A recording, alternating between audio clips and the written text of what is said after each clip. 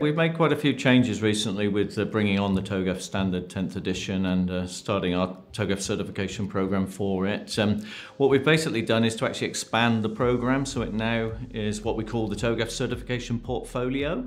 The TOGAF Standard 10th edition comprises a set of documents, so rather than just being a single document as we had for TOGAF 9, for the TOGAF 9 standard, we now have a series of 26 documents as it was last April. And now that's been increased to 28 documents. Part of the design of this TOGAF Standard 10th edition is that it's going to be extensible, so we will add and evolve it over time. Because that's a very broad set of documents, we've actually had to look at certification in a different way. And the way we've approached that is actually to look at particular skill sets and competencies for users. And so rather than saying, let's have a single certification that covers the whole of the 28 documents as it is now, we've actually split it into specific skill sets. And these include what we call the business architecture for business architects, enterprise architects, digital specialists, agile specialists, and also what we call the TOGAF EA leader. The other thing we've still got and support in the portfolio is the TOGAF 9 certification program. That's widely supported in the industry. There are a lot of job placements that call for it, government users and so on. We'll continue to support that indefinitely.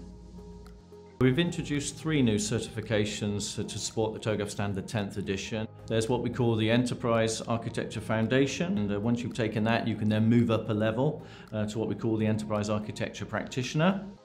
And the other path we've got is focused on business architecture, and that's what we call at the moment Business Architecture Foundation.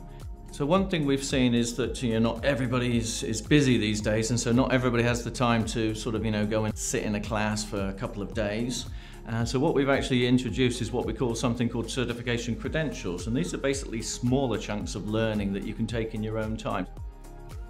Well, we're seeing a lot of international uptake for the open group certifications. Obviously, we monitor, where the certifications and exams are being taken around the world, and we've seen a very large uptick in India over the past, 2 or 3 years now.